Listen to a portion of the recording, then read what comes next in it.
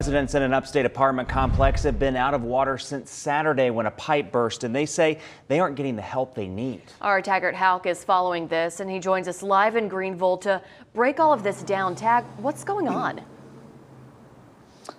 Yeah, well, good evening to you both. It's bad enough to not have water, but some of these residents here have actually had water dripping from their ceilings and their light fixtures for days.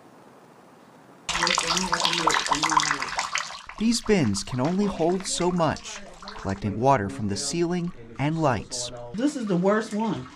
Some rooms better than others.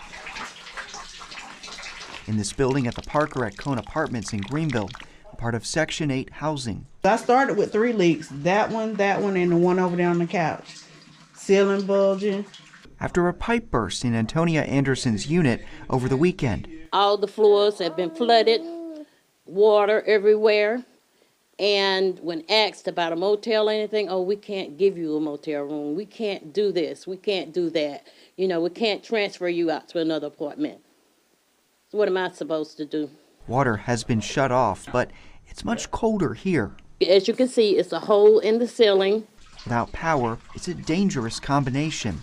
Water also made its way down to Stephen, Missouri, who's disabled after suffering a stroke 2 years ago. He now sits in the dark, musty room. We ain't got nowhere else to go, so I gotta deal with it. We went to the leasing office.